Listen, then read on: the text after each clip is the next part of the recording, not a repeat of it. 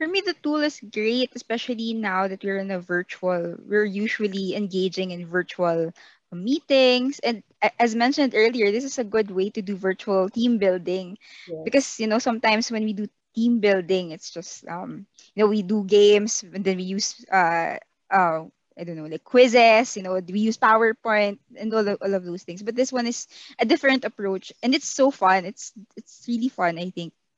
Yeah, and I think it's good in building, as mentioned earlier, collaboration, getting to know the rest of the team, the rest of the people. Even most of the other participants here, I haven't really met in person, and I haven't even met even before. So that's why it's really great to have this tool because yeah, I think it bonds people really fast. I don't know. Yeah, that's for me. Yeah.